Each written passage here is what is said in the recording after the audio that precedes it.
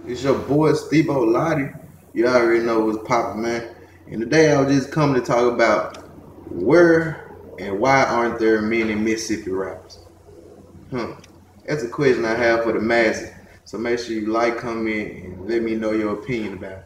But like I was saying, what's going on? Like, why aren't there any Mississippi rappers? Like we have one or two every 10 years. You know what I'm saying? Or something like that. And I really can't explain the problem. Like, I'm from Mississippi, but I also been in Memphis. Like, I understand the Memphis situation because a lot of people in the Memphis city, once they get in the rap game, they don't get along, or somebody hating, somebody want to be the king. You know what I'm saying? They all talented, but I understand their reasoning for, like, certain people just getting out of it.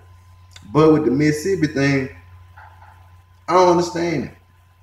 Is it that we don't have enough connections? Is it that there's enough rappers? I know it's not talent because I've been around Mississippi in Mississippi for a while, and there are a lot of talented motherfuckers here. You know what I'm saying? So I know it ain't that, but what could it be? I mean, is it like the same how Memphis is? People are holding each other back from becoming this and that, and I really ain't seen that myself, so I can't really say that. So I'm just asking the question, and I need y'all to tell me why aren't there many Mississippi rappers in the game right now? You know what I'm saying? What is going on? You know what I'm saying? We need to find out very soon. You know what I'm saying?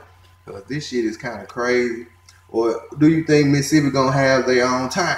Do you think like Atlanta, like Memphis had, like New York, like Cali had? You think Mississippi gonna get his own time to shine?